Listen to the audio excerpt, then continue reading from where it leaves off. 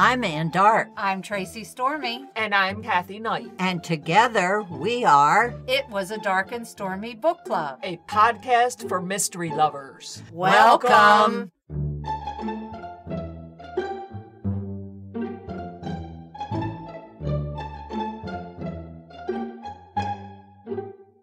If you enjoy our show, please consider contributing to the Dark and Stormy Patreon. By becoming a patron, you will help us create better and quality content. There are also benefits to becoming a patron, such as exclusive content and Dark and Stormy merchandise. Become a supporter at patreon.com/darkandstormybc. Check our website for the link. We appreciate any and all contributions. Thank you. Welcome to episode 173 of Dark and Stormy Book Club. Today we are featuring 3 wonderful authors who are nominated for an Agatha Award this year. Unfortunately, Malice will not be held in person again this year. Very We're sad. so bummed. It will be, I know it will be back next year. I hope so. The Agatha Awards, as usual, have still plodded on. We have chosen 3 wonderful authors who are nominated. We have done this for the past 3 years. We always try to pick authors that we've never interviewed before. We give everybody a fair shot. The ones that we've interviewed in the past, you could go back and listen to our other Malice or the Agatha nominees and hear some of what they have to say. First up will be Esme Addison. She is nominated for Best First Novel for A Spell for Trouble by Crooked Lane Books. Next up will be Catriona McPherson. She is nominated for Best Historical Novel for The Turning Tide. That is put out by Quercus Books. And last but surely not least is Christina Lane. She is nominated for Best Nonfiction for Phantom Lady. Hollywood producer Joan Harrison, the forgotten woman behind Hitchcock. That is put out by Chicago Review Press. Enjoy. We would like to welcome Esme Addison to the program. She is nominated for an Agatha Award for Best First Novel. Welcome, Esme. Thank you very much for having me. Well, Esme, since you are nominated for your first novel, can you tell us a little bit about your novel? Okay. A Spell for Trouble is a cozy mystery series based on the very real Polish myth of the Mermaid of Warsaw. I was inspired by my husband's culture and my family-in-law, who are in Poland now, kind of delved into that history, culture, and mythology to create something that I thought would be fresh and different, but still have the nice kind of cozy feel that I love. You know, that's funny. My husband's family is Polish. I don't think I've ever heard that one. Yeah, I have found since I have written this that a lot of people that have Polish ancestry have not heard of it. My husband hadn't heard of it.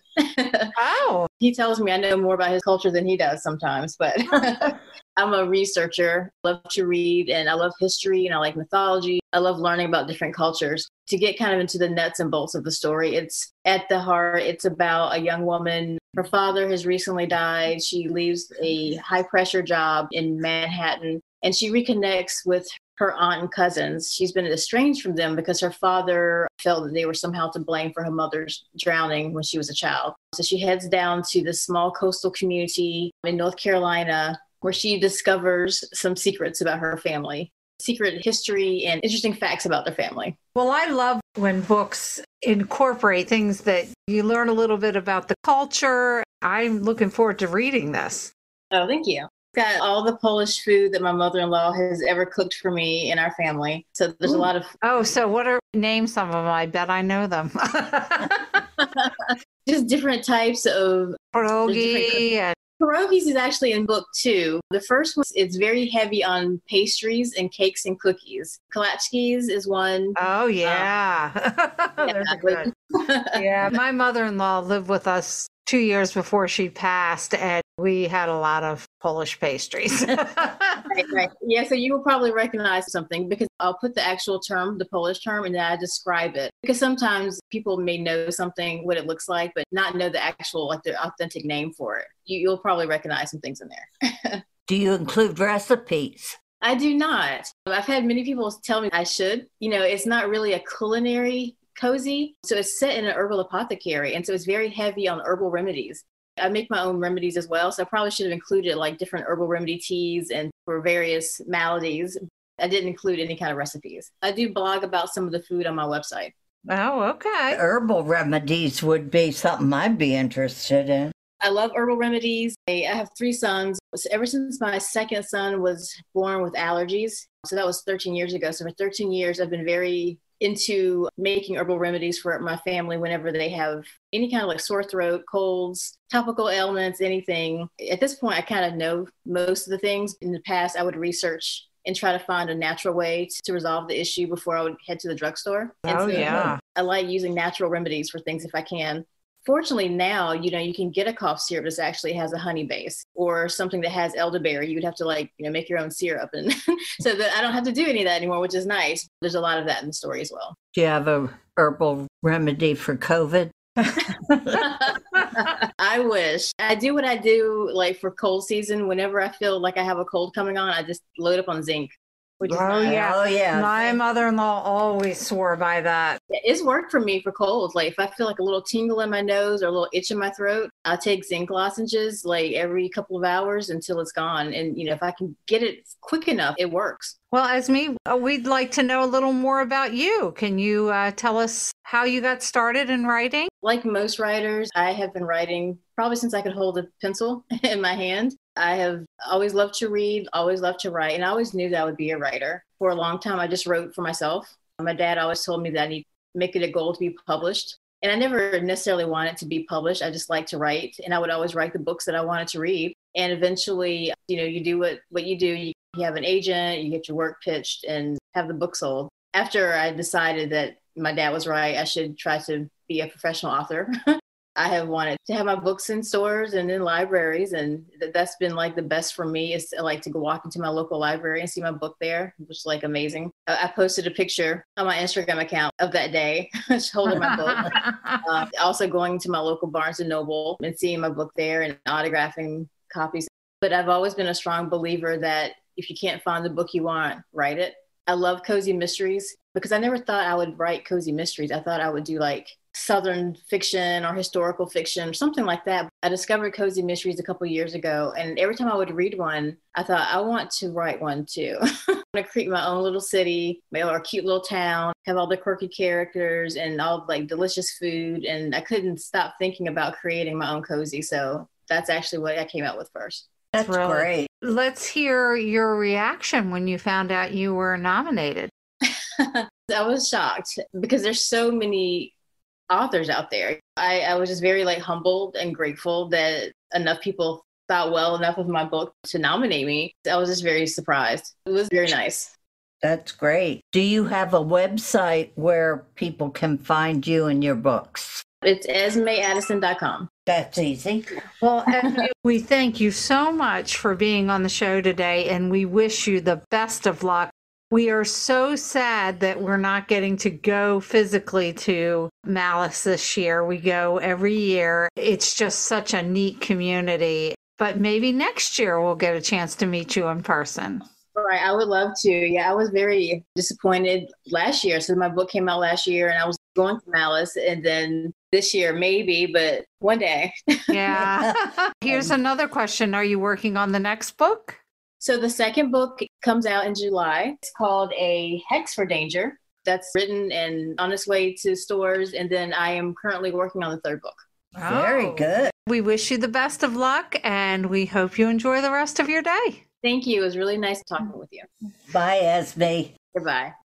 We would like to welcome Catriona McPherson to the program. She is the nominee for the Agatha Award for the Best Historical Novel. Welcome, Catriona. Thank you. It's lovely to be here. Can you give us a little background of Dandy and her story coming forward? Yes, she is gently born aristocratic, minor aristocratic lady. She's English. She lives in Scotland. She's married to a very dour Scottish man. And she had rather a wonderful First World War. She worked in a convalescent home and she was out and she was doing things that were worthwhile instead of just parties and correspondence. And so after the end of the First World War, the thought of going back to that humdrum and frivolous life didn't fill her with any kind of joy. So she took on a case to help a friend who was having a spot of bother with something, solved a murder, as so often happens in these novels, although never in real life, I don't suppose. Slowly but surely, she has moved into becoming a bona fide private detective. I don't think they've quite got business cards yet. She can't quite bring herself that far, but she now rackets about Scotland, solving crimes with her friend, Alec Osborne, and her husband, harumphs in the background, but doesn't do anything to stop it because she's making a bit of money. That's who she is. Her husband, Hugh, seems to be the person to go to when they need information, though. He knows everything. Yeah, I know, they find that really annoying that he loves it, of course. They do 9/10 of the work and then they sometimes lay it out for him and he, with fresh eyes, sees it. He doesn't have much humility, which must be very irritating for Dandy and Alec. How do you do most of your research? Are you an internet surfer or do you go visit these places? Well, ordinarily, before this last wee while, I would always go and visit the places twice. Once when I'm trying to get a whiff of the story in the air, kind of find the tail of the story, I'd go and visit a place and just sit on a rock, sit in the rain, usually because it's Scotland, and just look at the view, wind, and listen to the bird and wait for the story to come. And then after I've written the book, inevitably, I'd go back probably about a year later and find out the stuff I actually need to find out. Now, this book, The Turning Tide, thankfully, I had the idea for this book, I think 2018 or 2019. It's set about 10 miles from where I was born and where I grew up. So I know the place. So not being able to go back for that second visit hasn't been as bad as it might otherwise have been. I mean, it's set at the mouth of a river with a coastal island, an island that you can walk to twice a day, Cramond Island. And it was somewhere that, you can imagine, as teenagers, that was what you did. Went to Cramond Island and either really tried not to get cut off if you were a good girl or tried accidentally on purpose to get yourself cut off if you were the other kind. In The Turning Tide, you hear rumblings of Adolf Hitler and the Nazi movement coming into fruition. Is the series going to continue through World War II? Well, do you know, I would always have said no. This is book 14, and book 15, which is set in 1938, is written as well, because, we're always so far ahead. I had always said, I don't really want to write about the Second World War. I tend to set the books in settings that I'm interested in researching. So department stores, that was fun. Or, a convent, that was a laugh. A psychiatric hospital, less so, but interesting, not fun exactly. But I always thought that I don't really want to. And then it feels so inevitable, especially because Dandy Gilbert's got 2 young sons of fighting age. As I've been writing my way through the 30s, there's this real, distant thunder. Here it comes, here it comes. And so I started to buy books and memoirs of the time and started to get my head around it. And then read a couple of novels set not in the war, but on the home front. Jill Peyton Walsh wrote Lord Peter Wimsey and Harriet Vane's story called, it's on my shelf behind me, Presumption of Death, set during the Second World War. And it was just so wonderful. And I thought, I'm not going to be on the front. Dandy is now past the age of working in a field hospital. There's not going to be any of that. I could probably really enjoy this. So yes, my husband, when I say I'm worried about the boys, my husband says, you're the writer, just don't kill them. You don't need to worry about these fictional boys. He's not a writer. I mean, sometimes you can feel something bad coming in a draft and you don't want it to happen, but it's gonna, and there's nothing you can do about it. You get very invested in these characters. Yeah. One of the things in Turning Tide, I laughed out loud. Dandy is dealing with the babies. Oh, She loves thank the you. babies, but she's not used to having them around. No, well, Screaming no. all the time. Upset Yeah. with the name. Exactly. When she had her babies, they were washed and put into little ribboned gowns and brought down for half an hour, and then they went away. So her daughter-in-law, Mallory, is modern. You know, she Yes. sacks her nurse. She wants to be modern and then decides it's quite a lot of hard work and drafts Granny Dandy in. So yeah, I had a lot of fun. And you know what it's like? You do know what it's like. You're holding this baby and it's screaming its head off and glaring at you, and you do look down and go, what? Yes, exactly. What do you want? Well, let's move on to the Agatha Award. You have seemed to won so many awards. Does this ever just become